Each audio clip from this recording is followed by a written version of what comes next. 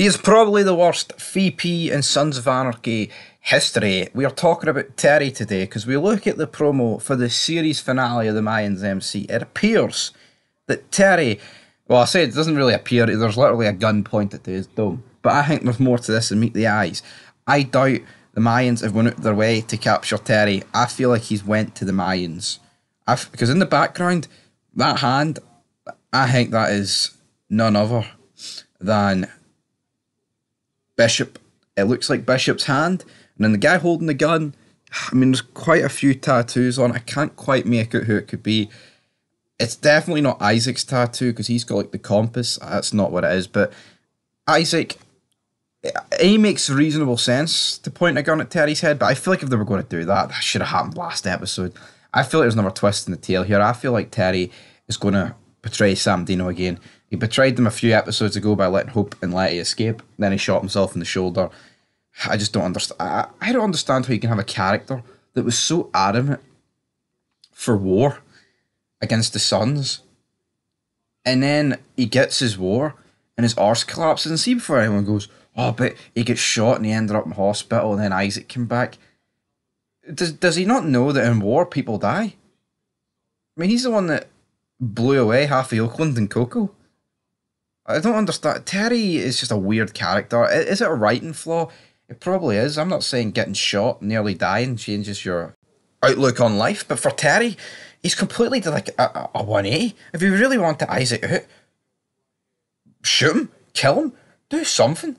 It's like Isaac's almost the perfect president to have if you want to kill Mayans in this war, because he does not give a fuck about your members. He will literally go to war and lose as many people as possible and kill as many Mayans as possible. Even though this season, that's not really the case. He would rather get Letty to infiltrate the Broken Saints, which again, what did that accomplish?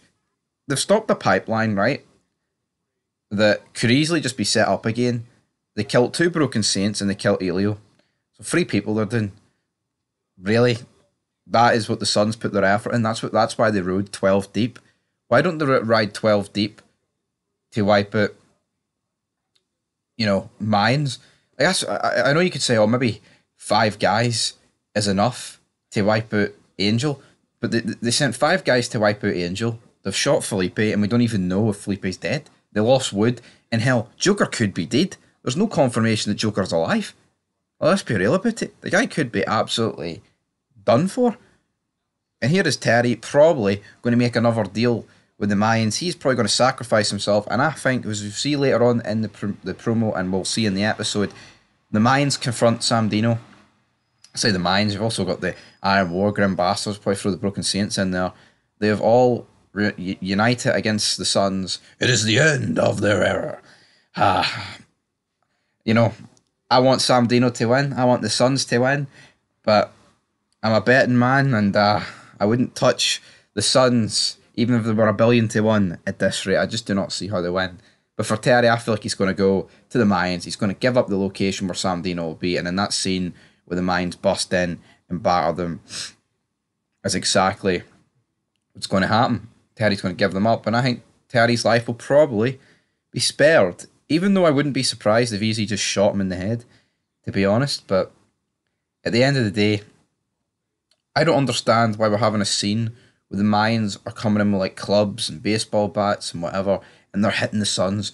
Surely as soon as that door busts open, man, for the Mayans with all these melee weapons, Isaac clearly has time to react. Why is he not whipping out a gun and dropping like the first few guys that come in that room?